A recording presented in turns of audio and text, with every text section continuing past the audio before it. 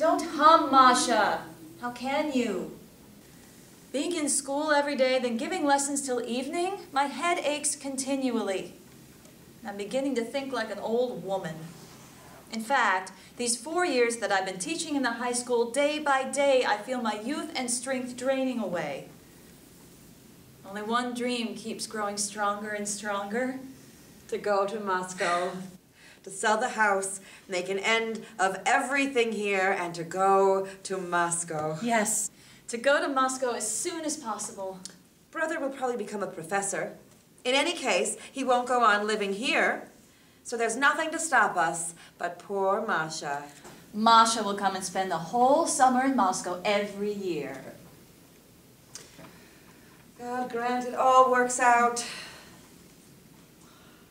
The weather is lovely today.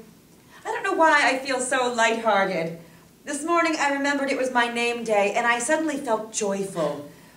And I thought of our childhood, when Mama was still alive. I was stirred by such wonderful thoughts. Such thoughts. You are radiant today, more beautiful than ever. And Masha looks beautiful too. Andrei would be handsome if he hadn't grown so stout. It doesn't suit him. But I've grown old and terribly thin. Probably because I get so cross with the girls at school. Today, I'm free. I'm at home and my head doesn't ache. I feel younger than yesterday. I'm only 28. It's all good.